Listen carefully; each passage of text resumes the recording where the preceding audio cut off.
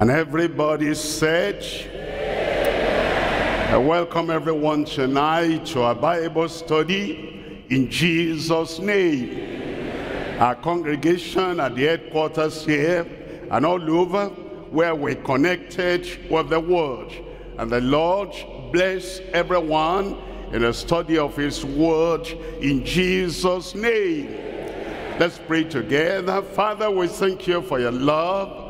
Thank you for the provision of your word, the preparation of your word, and also the preservation of the word. All these millions, all these thousands of years, you preserved it for us for good, that we may be saved, that we may be prepared to meet you in heaven at last. We're praying, Lord, that the purpose of giving us the word will be fulfilled in every life in Jesus' name. Thank you, Lord, because we know you have answered. In Jesus' name we pray.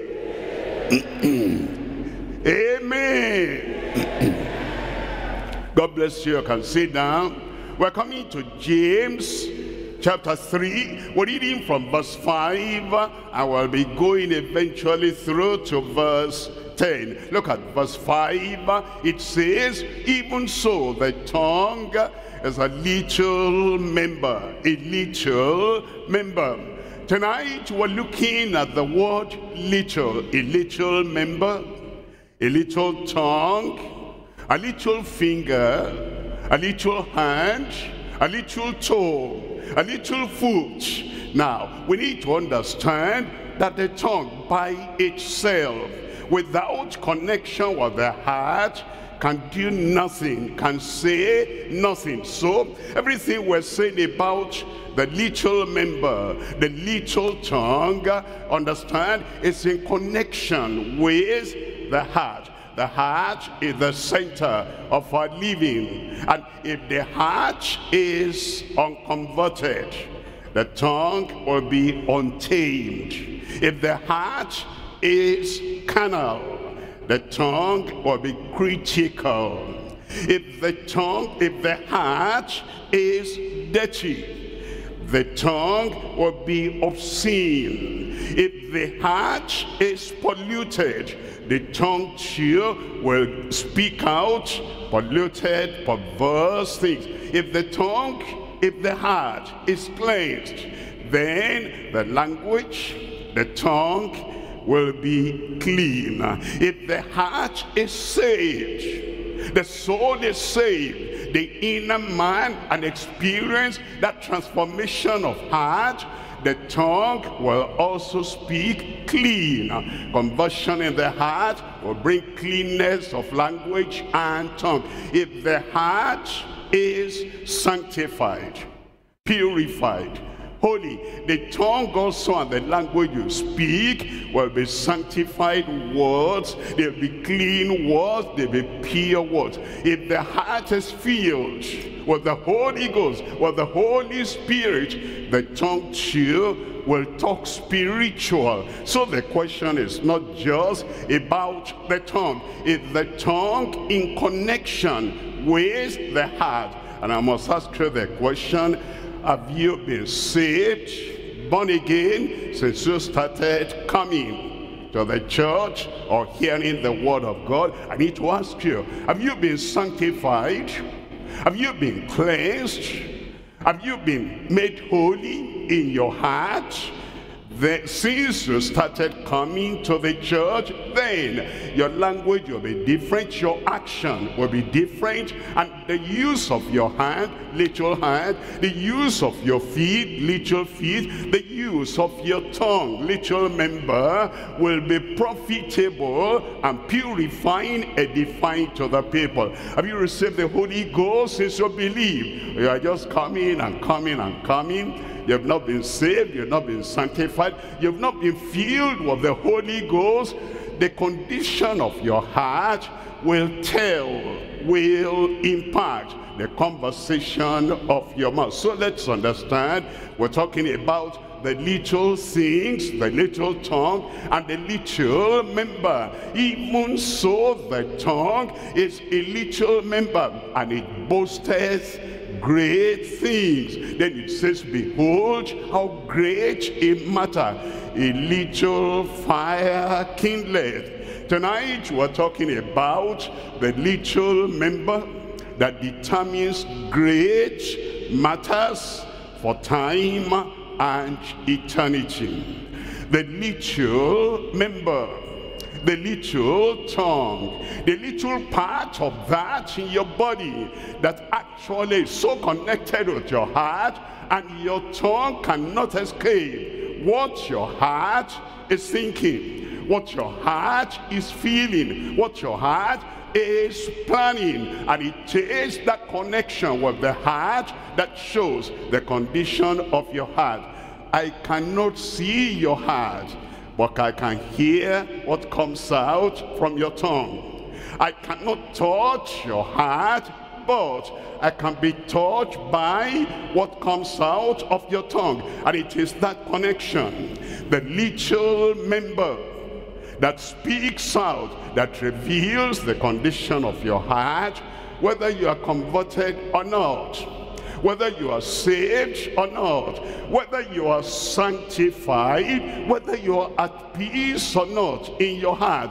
If you're not at peace in your heart, your tongue will not project any peaceful relationship or conversation. It's the tongue that reveals whether you are shallow or you are deep, whether you are full and filled with the Holy Ghost or you are empty completely. The tongue, that's the reason why we're looking at this. There are three things we're looking at tonight as we consider the message. Number one is the little fire that devours great men. The little fire is talking about the tongue, and it refers to that tongue as fire, the little fire that devours great men. Now look at number two. The little foxes. I told you we're concentrating on the word little. It appears little, a little word, a little sentence, a little conversation, a little action, a small little behavior, the little foxes that destroy great ministries. Number three, the little faith that doubts our great maker. The little faith that doubts our great maker. You'll understand the foxes connected with the little tongue. You understand the little faith connected with the little tongue. Everything is still about the tongue, but it looks at the tongue in different perspectives, so that we'll take care what happens to us in time, on earth, and in eternity by the activities and the actions of the tongue. We're looking at number one here. Number one is the little fire that devours great men. We're looking at James chapter 3, and we're reading from verse 5. In James chapter 3 verse 5, it says, even so the tongue is a little member, and boasteth great things, and it says, behold, how great a matter the little fire kindled. Look at verse 6. In verse 6 it says, and the tongue is a fire. The tongue is a fire. You know why? Because the heart is full of the fury. When the heart is furious, the tongue will be fire. When the tongue is angry, the tongue will be like fire. And when the heart is filled with hatred, understand, it's not the fault of the tongue, it's the condition of the heart. And if the heart is full of hatred, you'll find the tongue is a fire, a world of iniquity. If the iniquity in the heart had not been forgiven, had not been uprooted, then the mouth, the lips, the tongue will be full of iniquity. But when the iniquity is uprooted from the heart, when the heart does not have that deep, depraved nature of iniquity anymore, then the tongue will be free. But now the common man, the depraved man, the natural man, the unsaved man, and the tongue is a world of iniquity. So is the tongue among our members. Among our members, he's talking about the members, the eyes, members of the body, ears, members of the body, the mouth, member of the body, and the hands, members of the body, and the feet, members of the body. And all these members are coordinated and directed by the heart. Make the tree good, and its fruit will be good. Make the heart saved, converted, consecrated, purified, and the tongue and the members will be all right. But it says this tongue, it defileth the whole body, and setteth on fire the cause of nature. It's the tongue that sets on fire the cause of nature, the life that we should live. Naturally, the tongue coming from the heart that defileth the whole nature, and it is set on fire, on the fire of hell. Now look at verse 7. In verse 7 it says, for every kind of beasts, and of birds, and of serpents, and of things in the sea. It says, is tamed and has been tamed of mankind. That's what the Lord told Adam and Eve. They'll subdue the earth and bring everything on earth, everything in the sea, everything in the sky, under control. And man has done that. They've tamed elephants, they've tamed lions, they put them in the zoo. They actually control them. They control those things outside of us. Man can easily control things outside himself. But it tells us in verse 8, it says, but the tongue can no man tame. Why? Oh, because the heart remains the natural heart, the sinful heart, the unconverted heart, the unregenerated heart. And once the heart remains like that, Jesus said, out of the abundance of the heart, the mouth speaketh.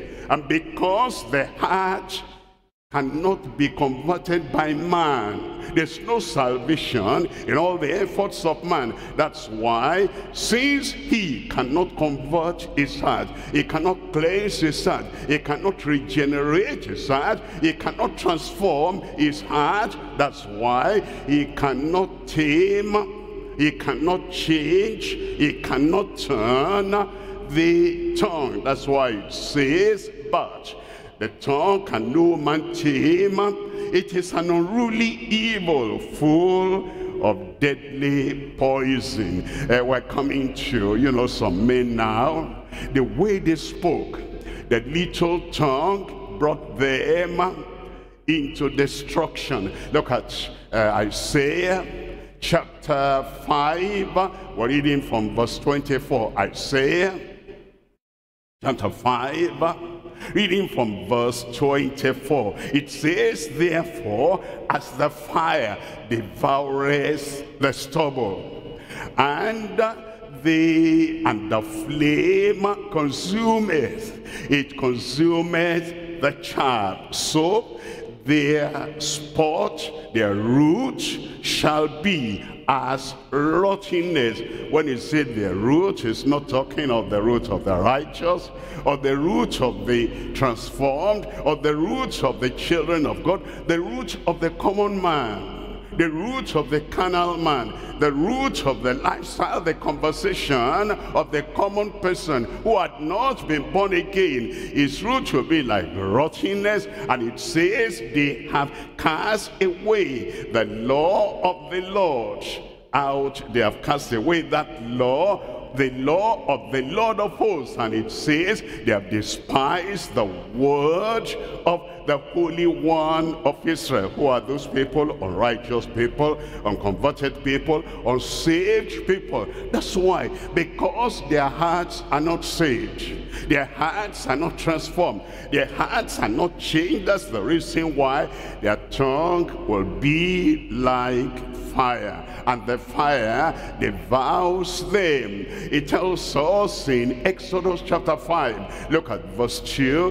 Here is a Pharaoh, and here is the little tongue of Pharaoh coming out and saying what a man shouldn't say to his maker, about his maker.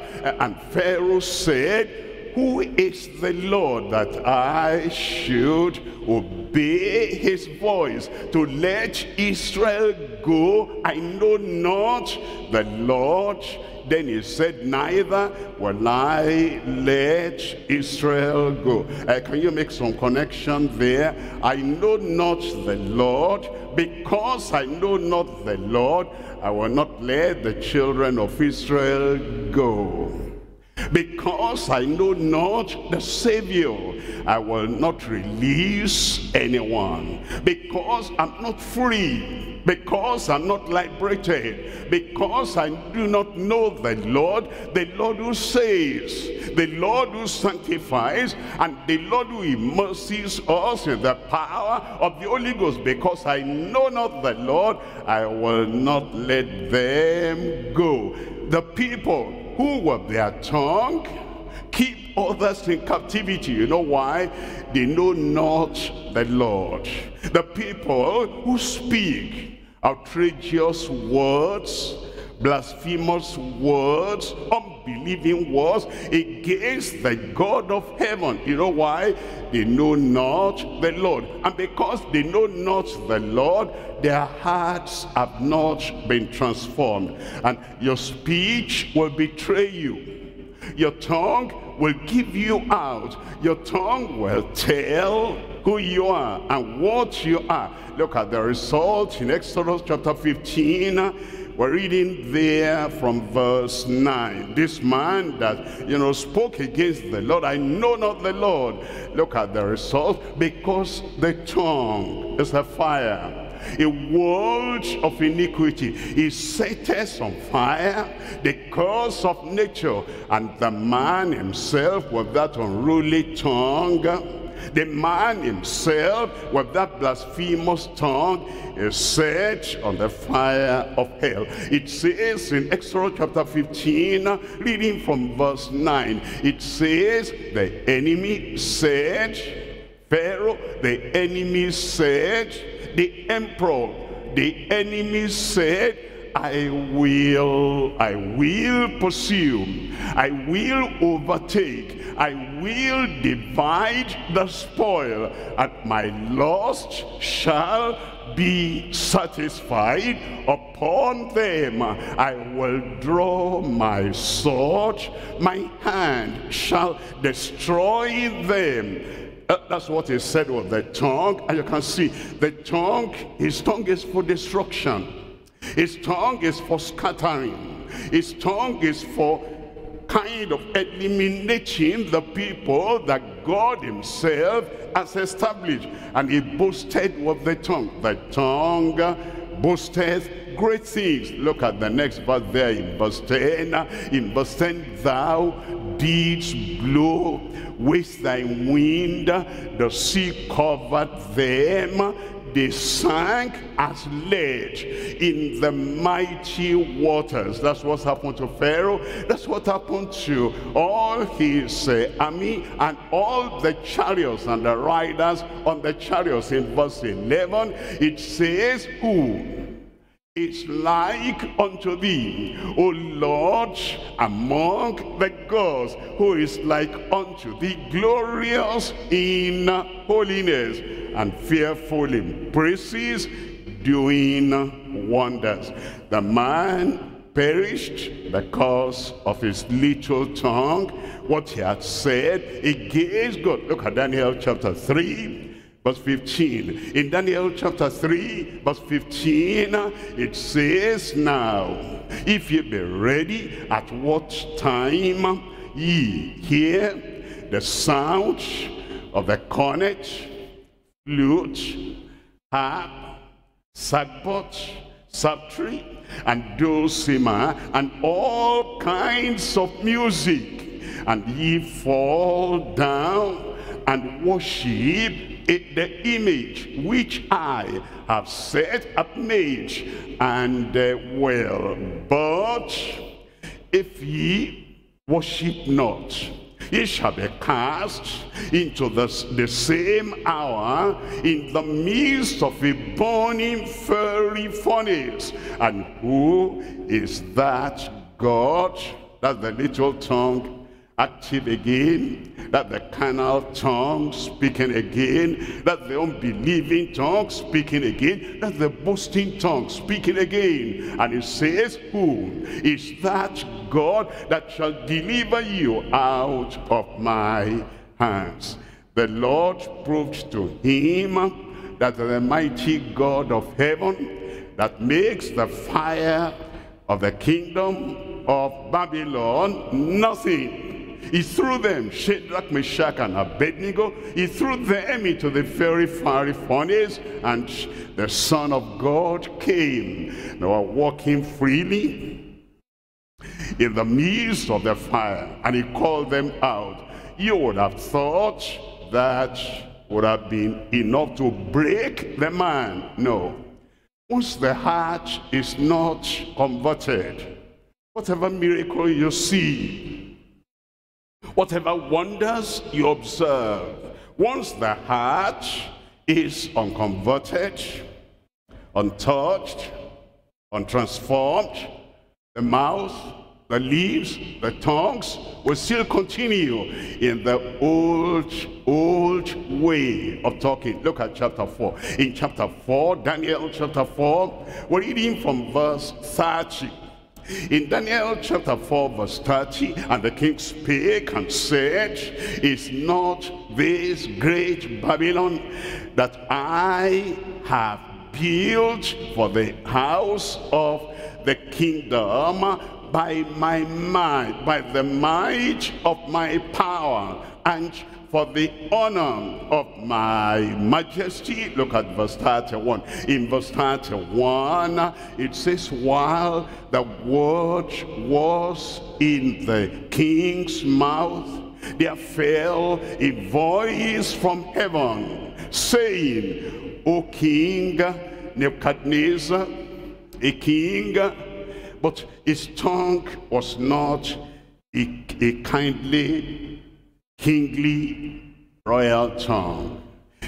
Whatever position anybody has, whatever education anybody has, whatever authority anybody has, if the heart is not converted, the tongue will still be carnal. Whatever upliftment, whatever opportunities anyone has in life, if the heart has not been touched, transformed, tamed, the tongue also will not be tamed. And because of what comes out of the mouth, the tongue, then judgment comes. It says to thee, it is spoken, that the kingdom is departed from thee. Look at verse 32.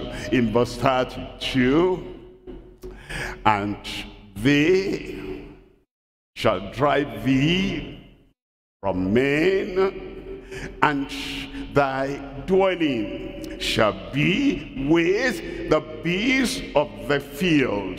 They shall make thee to eat grass as oxen, and 7 times, 7 seasons, 7 years shall pass over thee, until thou know that the Most High ruleth in the kingdom of men, and giveth he to whomsoever he will. Look at verse 33. In verse 33, the same hour was the thing fulfilled upon Nebuchadnezzar, and he was driven from men, and did eat grass as oxen, and his body was wet with dew, the dew of heaven.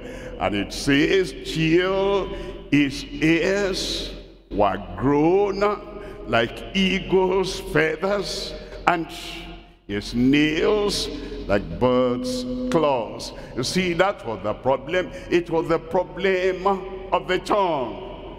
Has that stopped with the Old Testament? No. As long as man has a heart, and he has a tongue, and the tongue is connected with the heart, and the heart is not cleansed, the heart is not circumcised, the heart is not transformed, what will still come out of the tongue will bring fire, devastation, judgment upon the man. We're looking at Jude. Jude has only one chapter. Jude chapter 1 verse 14. And Enoch also, the seventh from Adam, prophesied of these, saying, behold, the Lord cometh with 10,000 of his saints. And then it says in verse 15, to execute judgment upon all, and to convince all that are ungodly, that's the heart, then the tongue, unruly, that's the heart, then the tongue, unrighteous, that's the heart, that's the tongue, to convince all that are godly among them of all their ungodly, unrighteous deeds which they have ungodly committed, and of all their hard speeches, like the speech of Pharaoh, like the speech of Nebuchadnezzar, like the speech of Herod, like the speech of the people whose hearts and lives have not been turned around by the Lord. The hard speeches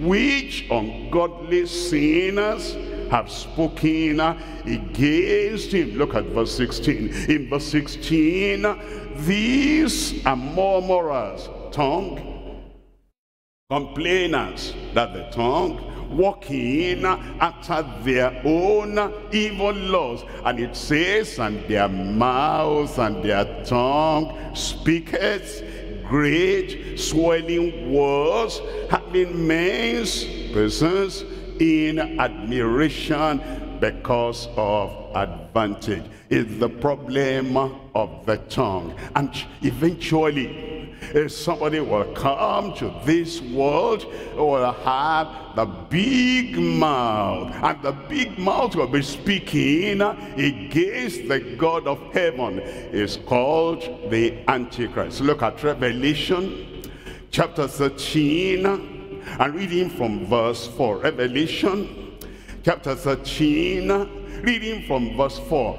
And they worshipped the dragon, which gave power unto the beast, and they worshipped the beast, saying, who is like unto the beast, who is able to make war with him? Why? Because of what he says with the mouth. Because his heart was contrary to God.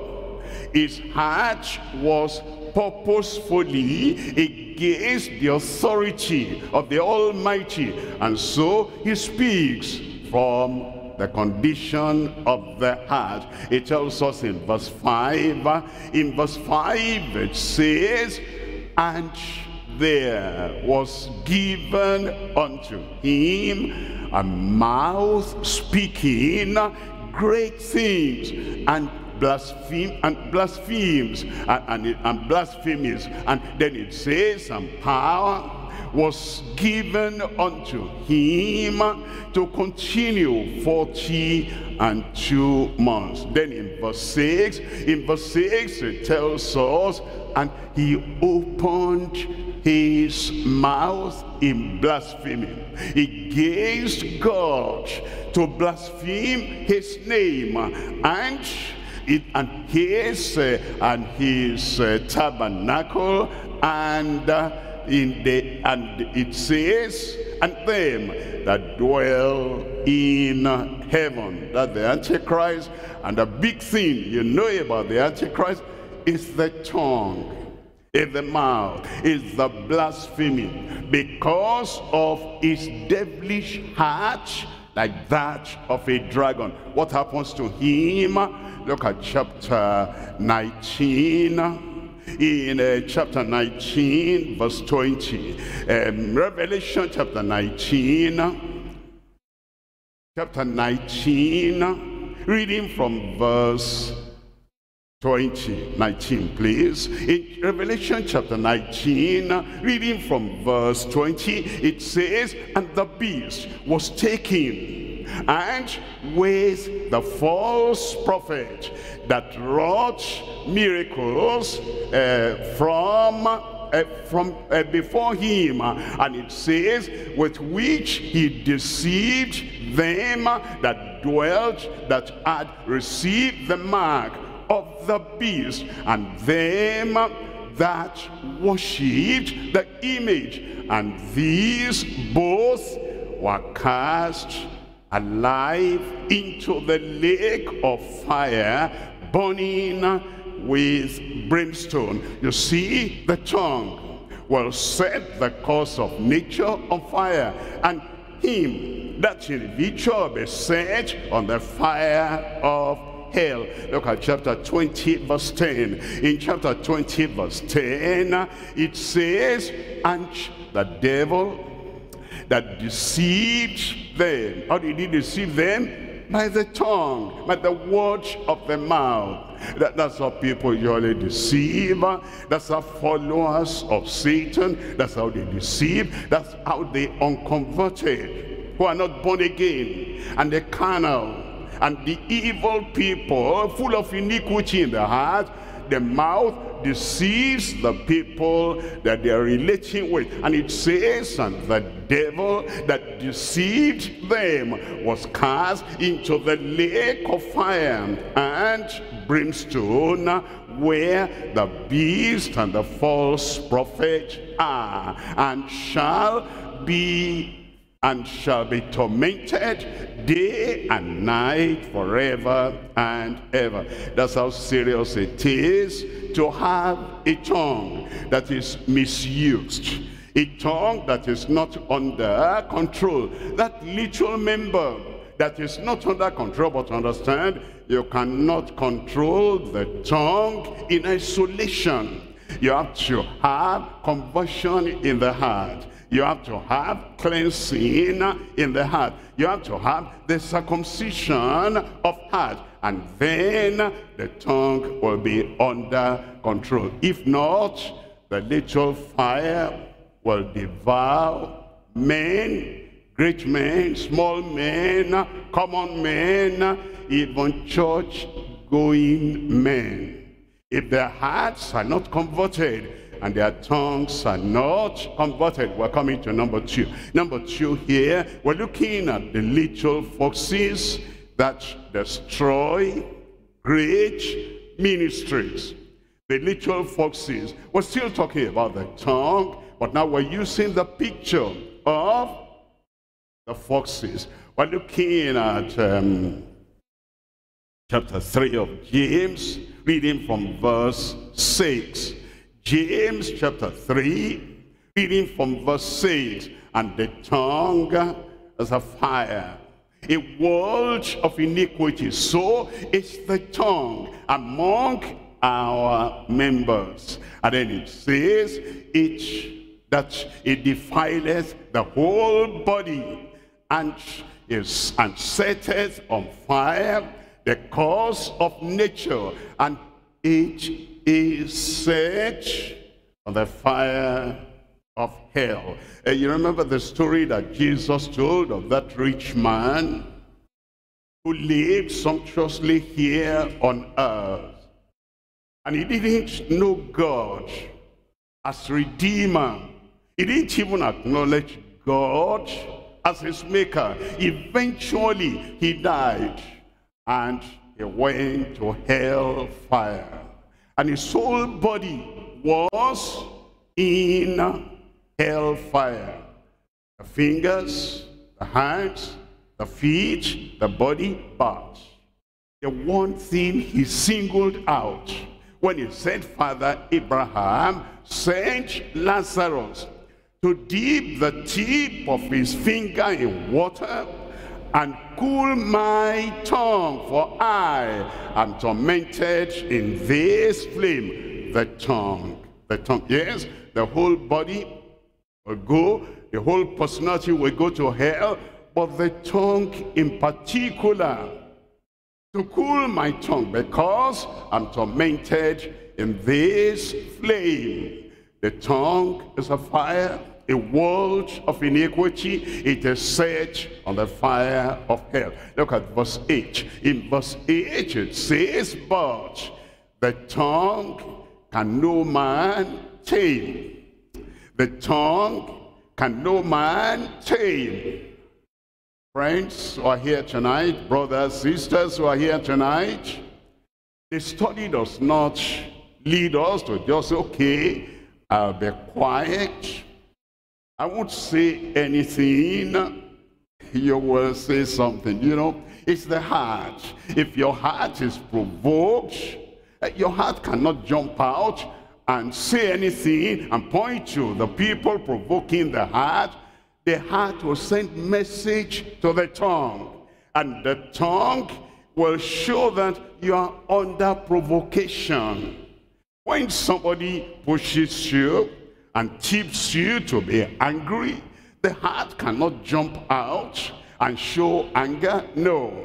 The facial expression might show the anger, but eventually it is the tongue that will lash out on the people that you are thinking and making you angry. When the heart is frustrated and emotionally you're frustrated, you know, the mind will not jump out, the soul will not jump out.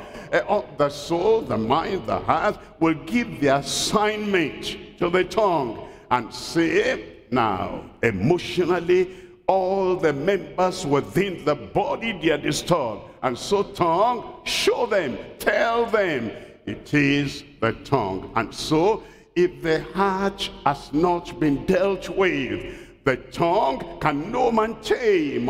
It says, it is an unruly evil, full of deadly poison. Full of deadly poison. You know how when people are sad, it's okay, I'm sad. Why should anybody around me be happy? And so they send forth poisonous words to their neighbors, so that as I am sad, they too will be sad. In the tongue, a deadly poison. When somebody is, you know, it's like inside, there is an acid that is burning on the inside. If I'm burning with acid on the inside, why are the people around me so calm and so nice and so peaceful? They want the other people to be as sorrowful, as corroded, as feeling pain, like they are feeling pain. That's why the tongue will lash out, so that if I'm not happy, you don't have a right to be happy. If I'm sorrowful, you have to be sorrowful. If I am not, content with where I am, then there should be no contentment in your life. The tongue is full of deadly poison. And it doesn't matter, a little poison will make the water undrinkable. A little poison will make your environment uninhabitable because of that little thing. The tongue. That's the reason why we need to get that tongue back to Calvary and get that tongue crucified and the heart cleansed. A cleansed heart, a crucified tongue, combining together will help us to follow peace with all men and holiness, without which no man shall see the Lord. The tongue is very important. Look at Songs of Solomon, chapter 2, verse 15. Take us, the foxes, the little foxes that spoil the vines. The little foxes that spoil the vines. Think about it. Our relationship is the little things that happen, the little words we throw at each other that spoils our relation. Think about the family.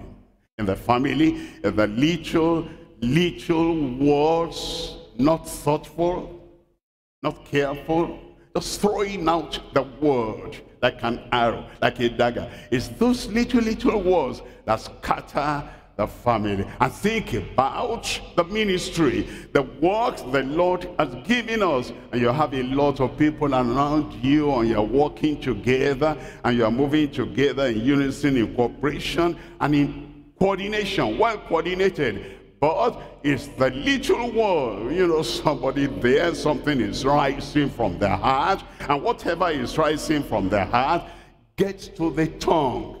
And as soon as it gets to the tongue, and the fellow is not remembering that in unity there is strength. When you scatter us, there is no strength anymore. And the word comes to the mouth, and then it spews that out. That is the little poison that destroys our fellowship, our usefulness, our profitability. And so it's telling us that the little foxes, they spoil our vine, because our vines have tender grapes. It tells us in Ezekiel chapter 13, we're looking at verse 4. O Israel, thy prophets are like the foxes in the deserts. That thy prophets are like the foxes. What do the prophets use? The tongue. Well, how do they prophesy? The tongue. How do they pray? The tongue. How do they counsel? The tongue. How do they encourage? The tongue. How do they speak false doctrine? The tongue. And because of the positioning, and because of the wrong use of the tongue of those prophets, they became foxes that scattered them. Look at 2 Peter chapter 2, reading from verse 1. In 2 Peter chapter 2, reading from verse 1, it says, but there were false prophets also among the people. Remember, it's referring to the Old Testament. There were false prophets also among the people. How do we know there were false prophets? Their tongue, what they said, what they spoke. When they confronted those prophets, confronted Jeremiah, and Jeremiah had prophesied the word of the Lord. How did Jeremiah prophesy the word of the Lord? The tongue. That's why God said, I have touched your tongue. I put my word in your mouth. All the good prophets have is the tongue. The false prophets, when the false prophet came and said, no, Jeremiah, the captivity is going to last for only 2 years, and he deceived the people. How did he deceive the people? The tongue. And so it's the tongue that makes a prophet a fox, or makes the prophets foxes. And these little foxes, what they say with their mouth, it's what makes people to believe lies. It's what makes people to get discouraged. It's what makes people to say, okay, if that is so, we're going back to Egypt. It is the tongue that acts like that little fox that will spoil and scatter and destroy the ministry. There were false prophets also among the people, even as there shall be false teachers among you. How do we know a false teacher? By the tongue. How do we teach? Whether you are teaching in the school or you're teaching in the church, it's the tongue. Whether you're teaching in the home or you're teaching in the social circle, it's the tongue. And it's the tongue that betrays somebody as either a false prophet or a false teacher. And then it says, who privately shall bring in damnable heresies, even denying the Lord that bought them, and bring upon themselves. Bring upon themselves. The tongue is a fire, a world of iniquity, and it defileth the whole body. It sets the course of nature on fire, and the tongue itself. Now, when it says the tongue will be set in the fire of hell, the fire of hell, you understand? It doesn't mean when you die that God will cut off the tongue and throw it in the fire, because it's the tongue that sets the course of nature on fire, and it is set on the fire of hell. The tongue still remains in the body, and the whole body of the tongue, because of the evil, the unrighteousness in the tongue, the whole body now with the tongue is set on fire. Look at verse 2. In verse 2 it tells us, and many shall follow their pernicious ways, by reason of whom the way of truth shall be evil spoken of. And in verse 3 it says, in verse 3, and through covetousness shall they with faint hypocritical pretending words make merchandise of you. And it says, whose judgment now of a long time lingereth not, and their damnation slumbereth not. It's talking about the judgment that comes because of the unrighteousness and evil in the tongue. Look at verse 18. In verse 18 it says, when you speak, that's the tongue again, in action. The tongue in action. They speak great swelling words of vanity, swelling words of emptiness, swelling words of shallowness. You know, the people who talk to their neighbors, I disagree with that teaching. What do you disagree with? Okay, say what you want to say. What comes out is vanity, emptiness, shallowness. It does not have any root, and they deceive their neighbors with their tongue. And it said they're speaking great swelling words of vanity. It says, allure, they entice through the lusts of the flesh. And it says through much wantonness, those that were clean escaped from them who live in error.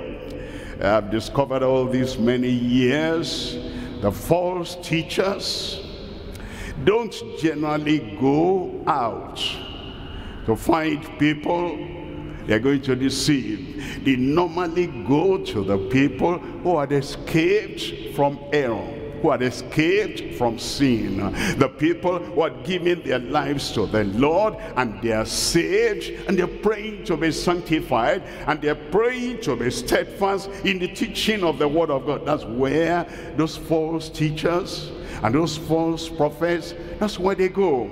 They don't go to the people that do not know their right from their left. They don't go to the terrible, abject, original, depraved sinners.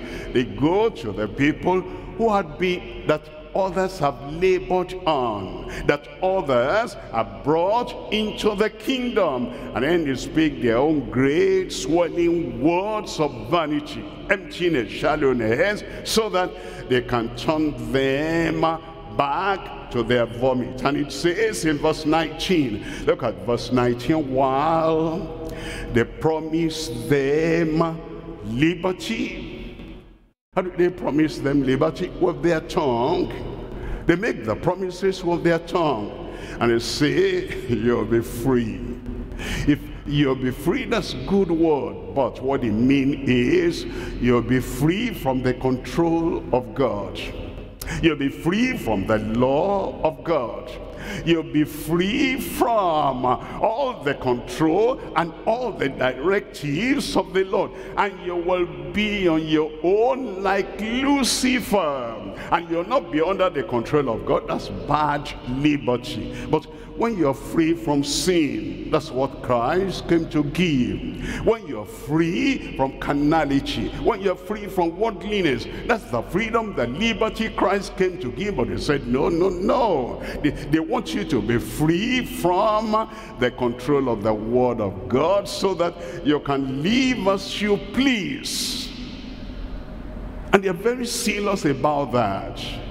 And they talk like false teachers, false prophets, and they want to assure the young people, free, you are going to be free. Young people, God sets us free from sin.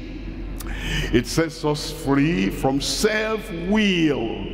It sets us free from satanic control or any other kind of freedom. That's false doctrine. And then it says that the servants of corruption, for of whom a man is overcome, of the same is he brought in bondage. Look at verse 20. In verse 20 it says, but if after they have escaped the pollutions of the world through the knowledge of the Lord and Savior Jesus Christ, if they are again entangled therein and overcome, the latter end is worse with them than the beginning. I pray the Lord will not leave us in the hands of false prophets and false teachers in Jesus' name. We're coming to point number 3 now. Point number 3, we're looking at the little faith that doubts our great maker. The little faith that doubts our great maker. We're looking at Matthew chapter 6, and we're reading from verse 30. Matthew chapter 6, we're reading from verse 30. It says, wherefore, if God so clothes the grass of the field, which today is, and tomorrow is cast into the oven, shall he not much more clothe you, O ye of little faith? O ye of little faith? What has that got to do with the little tongue? Well, because we manifest little faith by the little tongue, by the little member. You remember the story of Rebecca, the wife of Isaac, the mother of Esau and Jacob. Well, the mother was pregnant of the twins.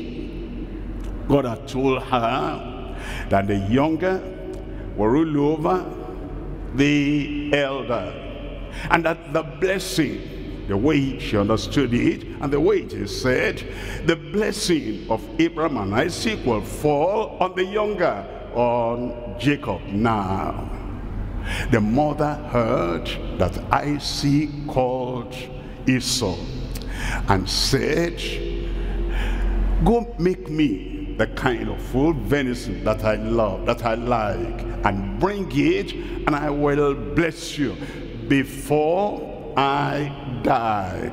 Well, there are people that think of death much longer before death comes, because if you read the Genesis properly, Isaac did not die until 40 years after, and yet his thought was going to die now because he was having some old age symptoms. His eyes were getting dim, and he thought, this is a sign, old age sign. So God, make me the venison before I die. And the mother had that, and the mother remembered that God said he will give that blessing to the younger, to Jacob.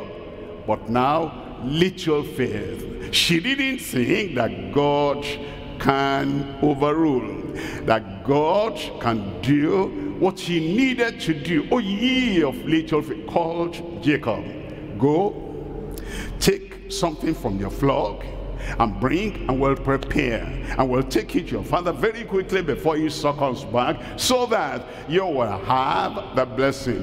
Jacob said, Mommy, what if my father discovers and see that I am a deceiver and puts a curse on me? He said, don't worry about that. Let the curse come on me. O ye of little faith. You know the story.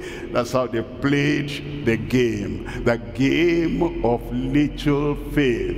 And Esau came back. Esau was angry. He said, I'm going to kill that man. It's the little tongue of the mother that planted that hatred in Esau, and the deception in Jacob, and he deceived the husband.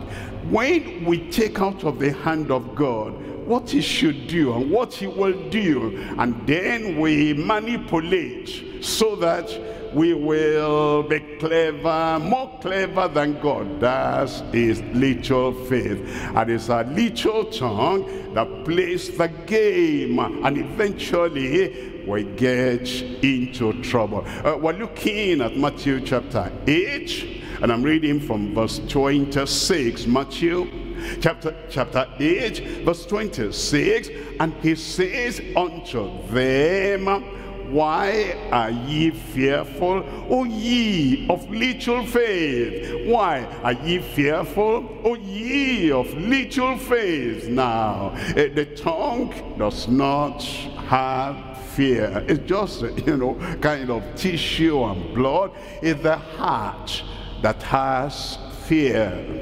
And when we see that situation, then the fear comes to the heart, and the heart spews out what it has to the tongue. Master, carest not that we perish. That's what the tongue is saying. It came from the heart. And when the heart is fearful, that's the way the tongue will speak. And the tongue will waver, and the tongue will tremble, and the tongue will not be sure of itself because of the fear in the heart. Look at Isaiah chapter 51. We're reading from verse 13. Isaiah chapter 51, verse 13. And forgettest the Lord thy maker, that has stretched forth the heavens and laid the foundations of the earth, and has feared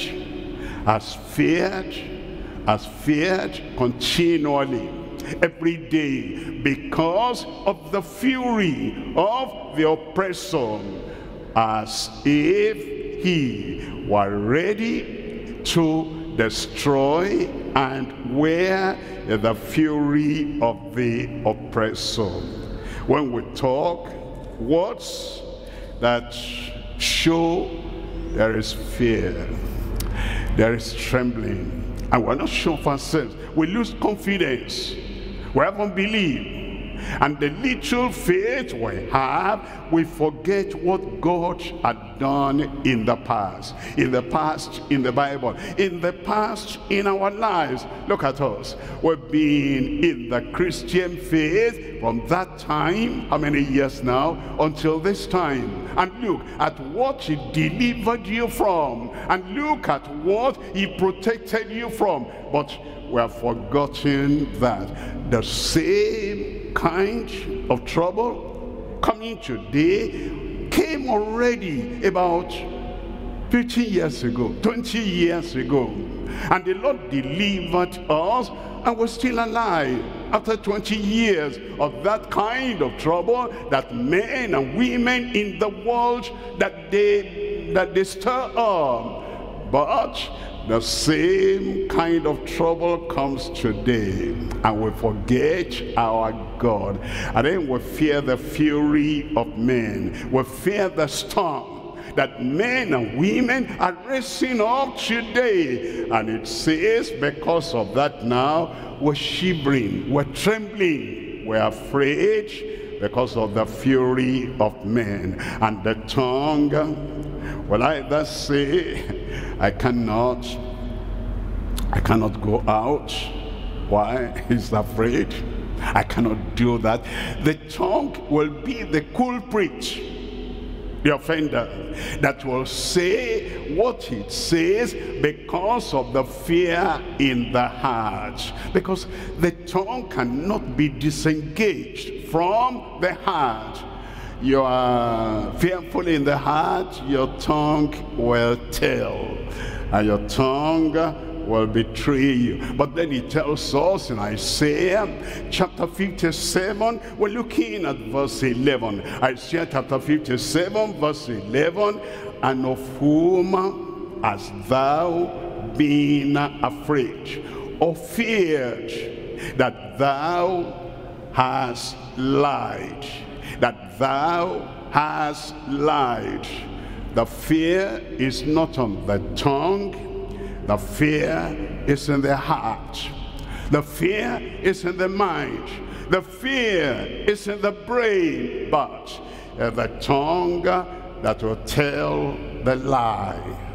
When something has happened to the heart, and the heart is not stable, and the heart is not steadfast, and the heart does not remember, without holiness no man shall see the Lord. As the fear is brewing in the heart, in the mouth that will lie, and has not remembered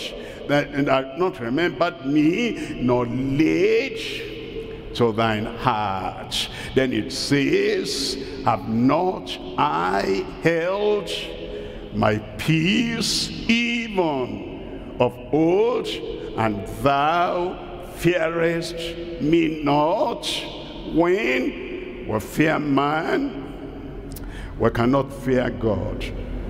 When God has said, go, do this, if we fear God, if we honor God, if we know that the sender will protect the one that is sent, we go. But when we see men, the frowns of Pharaoh, the fury of Pharaoh, and we become afraid of men, then we don't fear God anymore. Because we're thoughtless, and our thoughtlessness makes our tongue to now say, I cannot, I will not. The lions are outside there, they'll eat me up. That's the tongue expressing the fear in the heart.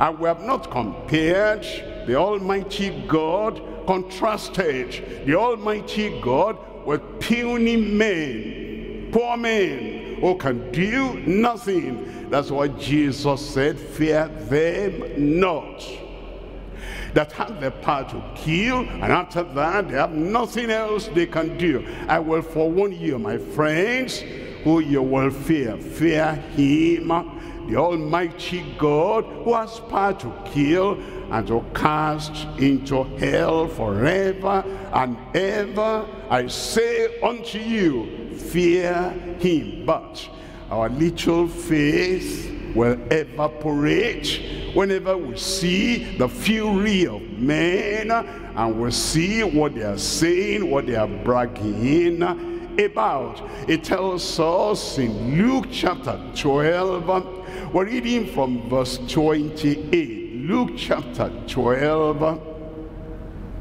we're reading from verse 8. In verse 28 rather, in verse 28, if then God so clothes the grass, which today is, and then it says, and tomorrow is cast into the fire, into the oven, how much more will he clothe you, O ye of little faith? That's a problem.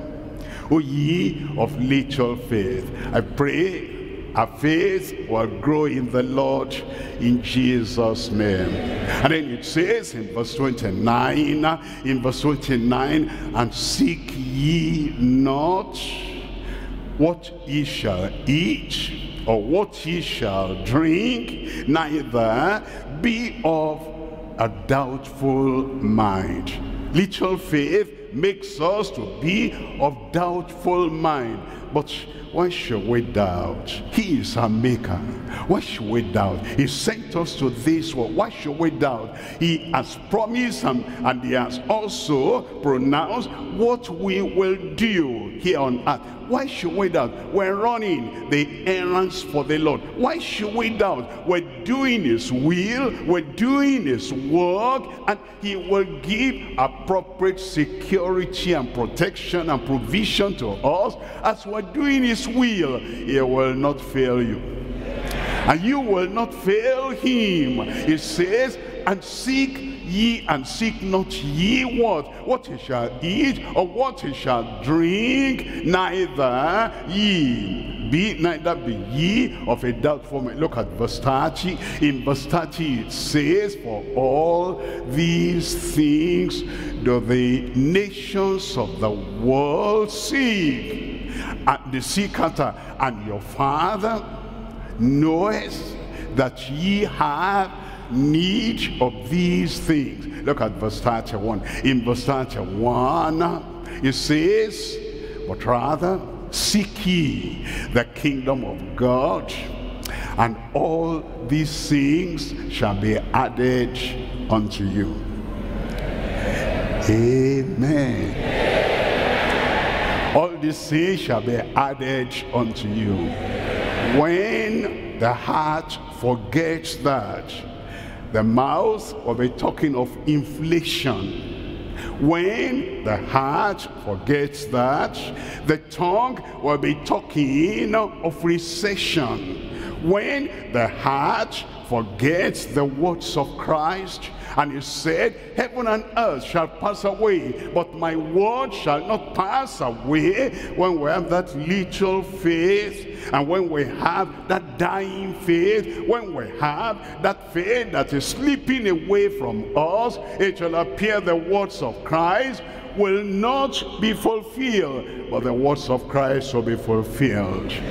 Be not of doubtful mind, because if you seek the kingdom of God and its righteousness, all these things shall be added unto you. Verse 32. In verse 32, fear not, little flock, for it is your Father's good pleasure to give you the kingdom, the riches of the kingdom, the righteousness of the kingdom, the provision of the kingdom, and everything Christ died for and provided on the cross of Calvary. It is your Father's good pleasure to give you the kingdom. Don't allow your tongue to run away. Don't allow your tongue to be, so influenced by the doubt, by the carnality, by the world, by everything around us. Let's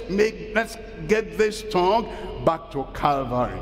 And you say, cleanse my heart, my tongue will be clean. Sanctify my spirit, My tongue will be sanctified, sincere, upright, and circumcise my heart, and my tongue will be circumcised. Lord, do something in my heart and fill me with faith in your word, so that I'm not carrying about the little doubting faith, but I'm having the faith of Jesus Christ in my heart, and your mouth, your tongue, your lips will speak good words. And in your family, husband and wife, parents and children, we need this faith in the Lord, so that, and the love of God in our heart, and the love and the affection in our heart will affect what we say with the mouth. And the little member,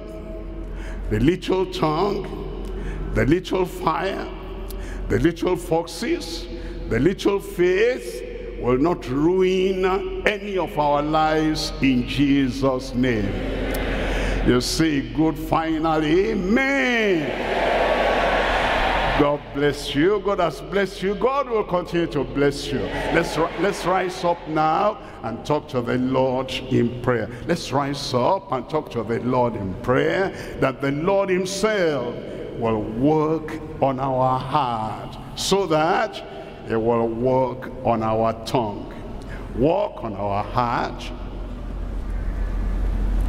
purify our heart, to purge our tongue, sanctify the heart, to sanctify the tongue. Make us have clean faith, clear faith, complete faith in the Lord, so that our tongue will be in the right position to express the right things to our neighbors. Tongue, the little tongue, will express the right thing in our families, express the right things in a neighborhood, express the right thing in the assembly, in the fellowship, in the church of the living God. Don't allow little fire to come out of your mouth. Don't allow a little slander, little insult, little deception,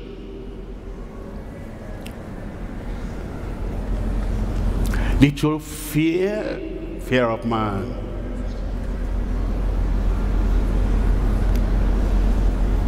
little iniquity.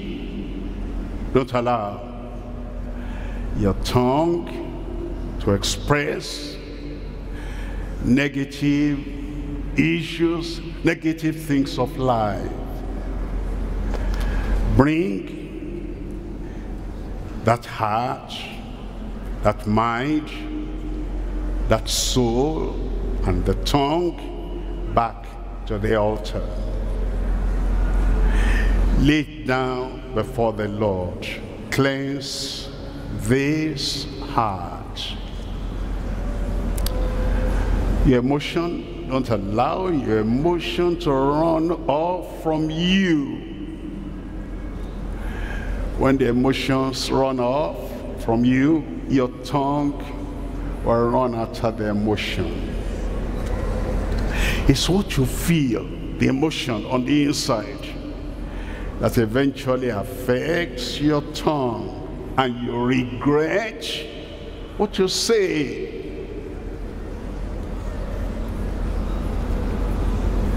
Calm down that emotion. Fretfulness, worry, and anxiety in the heart. So it brings out that fretfulness on the tongue. Let God work on the inside. And then the tongue will speak right. Temptations come. No problem. They came many years ago too, and they've been coming ever since. Whoever came at that time, don't allow your tongue to run loose. What will I do? What shall I do? They've come again. They're doing that again. Calm down, calm down. When you're distressed in your heart, disturbed in your heart, bothered in your heart, wavering in your heart, that will set your tongue on fire. And then you'll begin to say things you shouldn't have said. Calm down. There's no temptation that has taken you more than is common to man. But God is faithful. Also will make a way of escape, that he may be able to bear it. Calm down. Think before you speak. Look before you leap. Be thoughtful. Be sober. Be steady. Look at the word of God. Faith cometh by the word of God, and faith groweth by the word of God. Don't allow anything to jolt you, because once your soul, your spirit, your heart is jolted, taken by surprise, it will affect your tongue. And the tongue is a fire, a world of iniquity. Defileth the cause of nature, setteth on fire the cause of nature, and it is set on the fire of hell. Don't allow your spirit to be disturbed, jolted, surprised, emotionally devastated, because that will affect your tongue. Follow peace with all men. And is the heart, when your heart is peaceful, your tongue will be peaceful. And holiness without which no man shall see the Lord. When your mind, your heart concentrates on the desire to see the Lord, holiness, then your tongue will not go astray.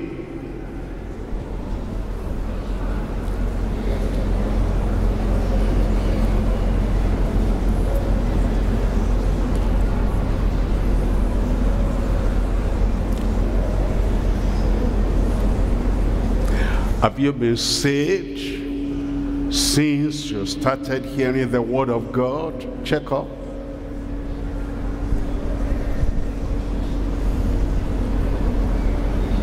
Have you been truly sanctified since you started hearing about sanctification? Check up.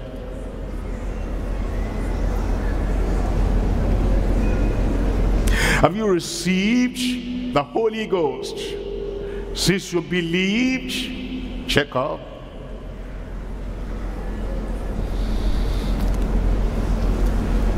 If you have, your tongue will be under the control of the Spirit.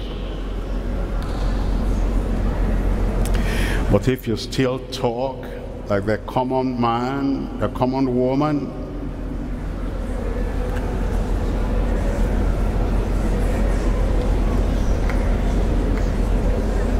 If your tongue lacks control, untamed, like the carnal man, the carnal woman,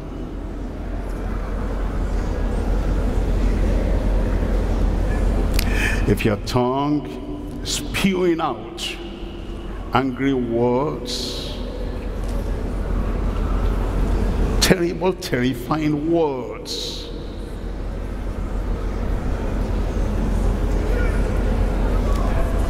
Christ is not in control of your tongue. Evidence is not in control of your heart. Why don't you surrender to the Lord? Your heart, your will, your mind, and let him be Savior and Lord. Total control of your heart. Christ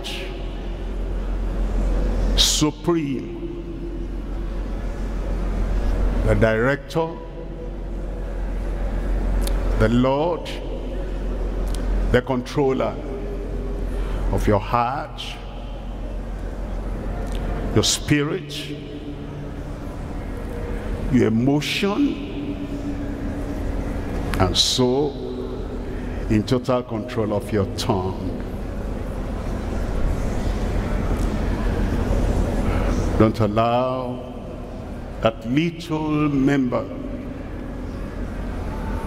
to set the course of the nature of your life on fire, and then eventually it is set on the fire of hell. Or shall it profit a man if he gained the whole world by the use of a lousy, lying, deceptive tongue, and he loses his soul? Or what shall a man, what shall a woman give in exchange for his soul? If he is not in control of your heart, and he is not in control of your tongue, your destiny will be on the other side, where the untamed, unconverted, the uncontrollable, where they live for all eternity. Come to Christ. My son, my daughter, give me thine heart. Give him the heart. Let him take total, absolute control of your heart, of your mind, of your soul, of your emotion, of your decisions. Then there will be no problem with your tongue. Your tongue will be under his control.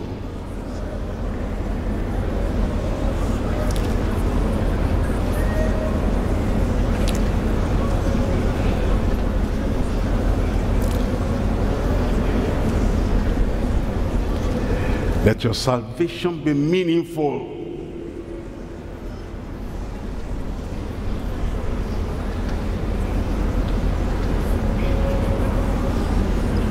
Let that sanctification be scriptural.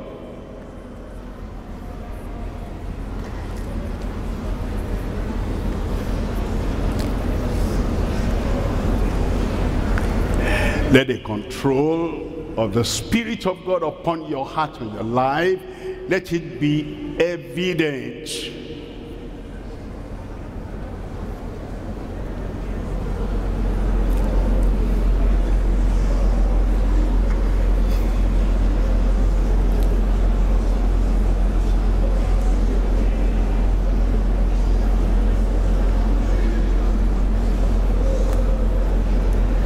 Don't allow your tongue to serve the devil.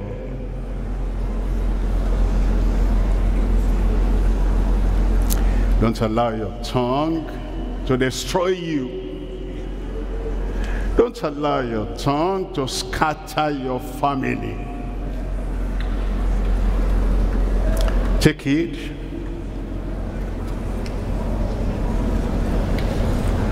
Of the little fire. Take it of the little foxes. Take heed of the little face that tries to maneuver out clever God.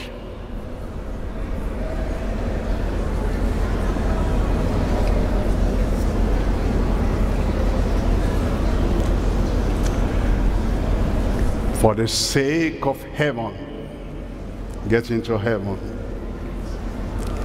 Come back to Calvary.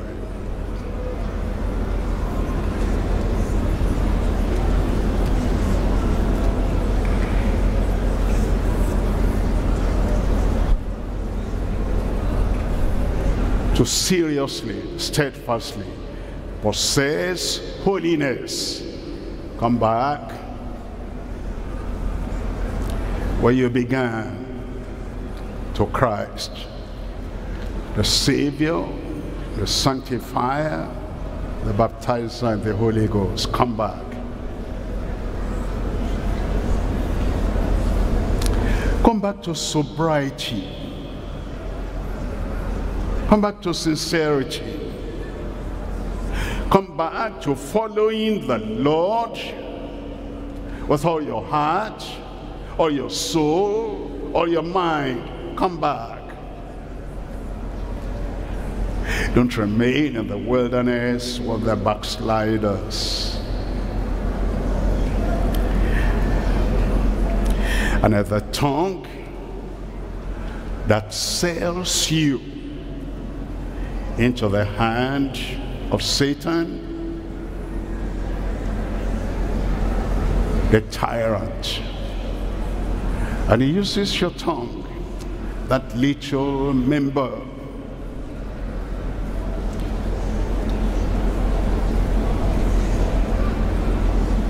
against your spiritual progress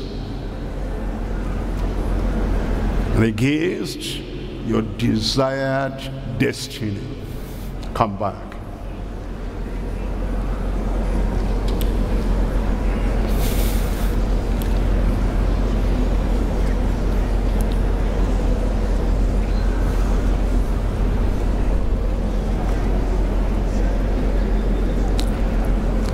In Jesus' name we pray. Father, we thank you for your word. The word we receive will change our lives. Lord, tonight we receive your word, we believe your word, and we're going to act on that word in Jesus' name.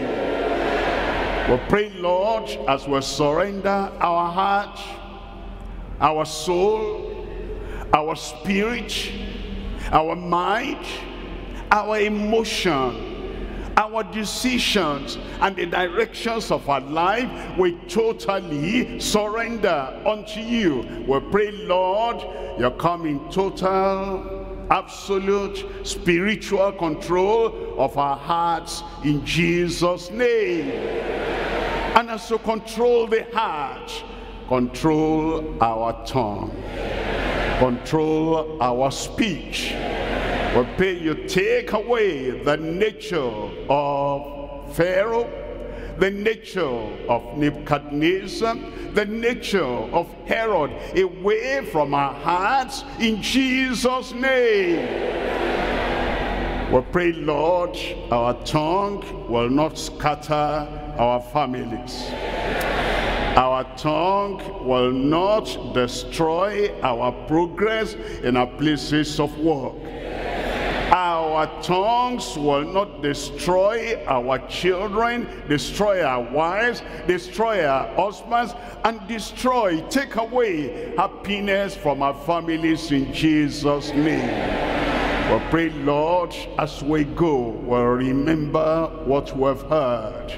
And when the temptation comes to act like we used to act, talk like we used to talk, when the temptation comes to allow our tongue to run loose, remind us and bring us under the profitable, pleasant control of the Lord Jesus Christ, our Savior and Lord, in Jesus' name. Lord, bless your people. Bless them more. Bless them more. And let our tongues be a source of blessing to everyone around us. We thank you because we know you have answered. In Jesus' name we pray. Let your tongue pronounce a great heavenly amen.